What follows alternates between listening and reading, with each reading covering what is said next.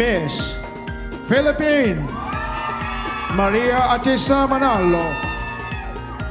フィリピン南部に住むスバノ族が祭典の際に身につける衣装、黒と色とりどりのストライプが描かれた模様は豊かな恵みを与えてくれる大地への感謝を表します。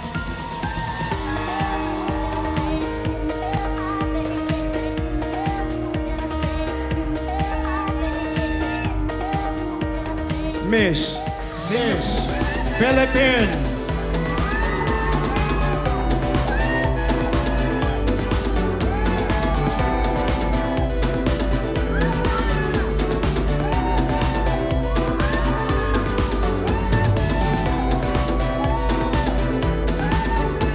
Miss Singapore Philippine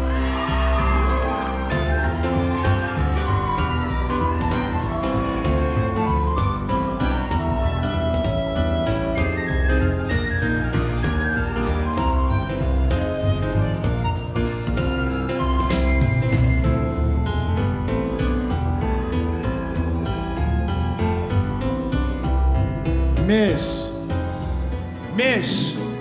Philippine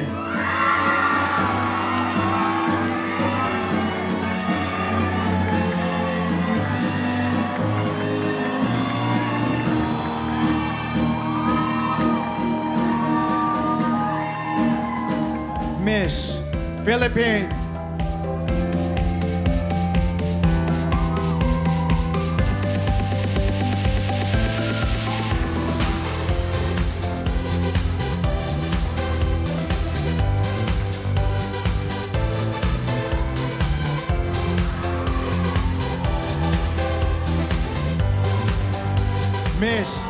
Miss Philippine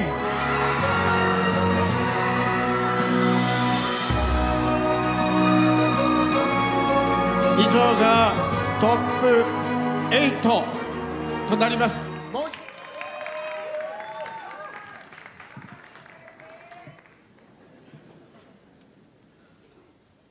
こんばんは。Miss International is a celebration of youth and empowerment. I've always believed that age is not a barrier to reach our dreams or to have an impact on others. At 15, I started to help programs in my community for street children.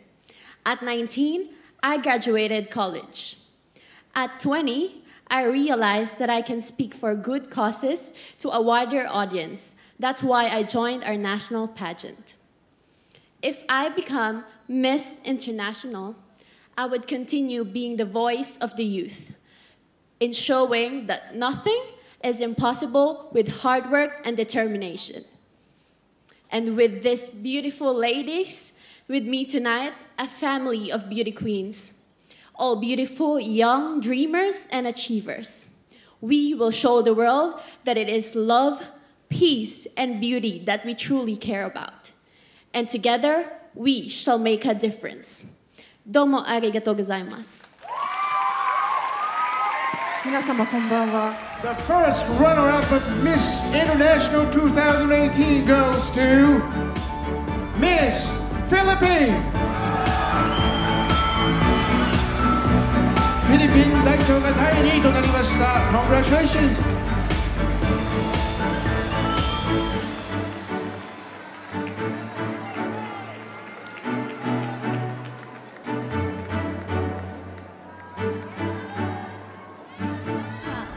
2017ミスインターナショナル第2位キュラソーとシェネルでラウ様よりティアラとサッシが贈られます。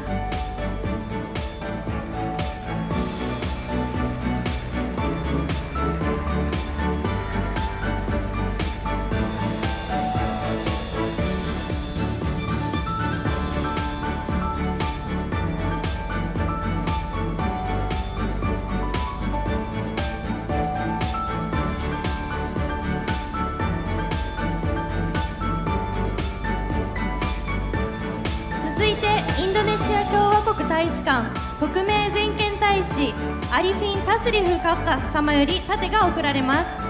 おめでとうございます。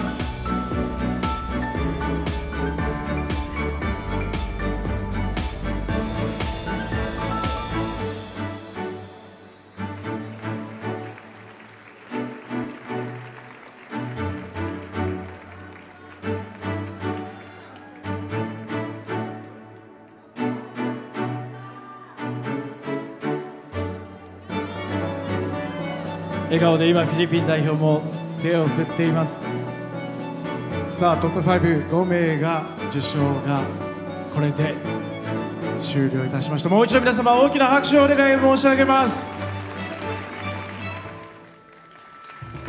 おめでとうございます。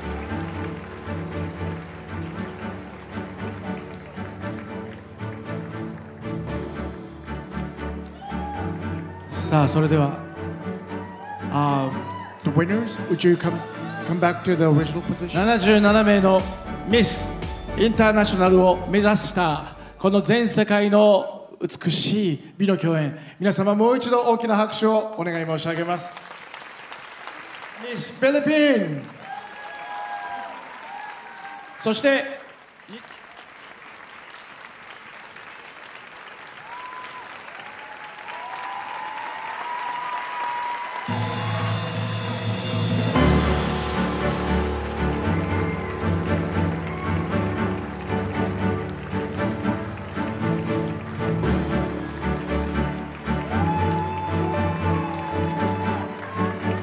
さあそしてミスベネズエラ please join。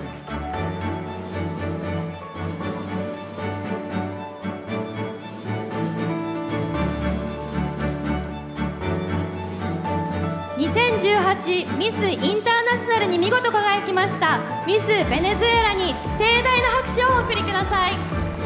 Please give her a big hand。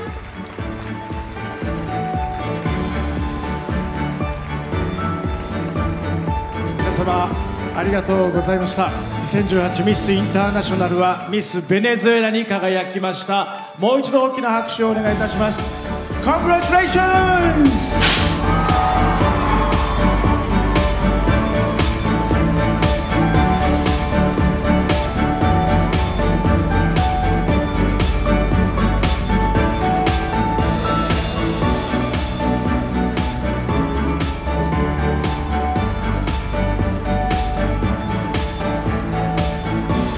おめでとうございます。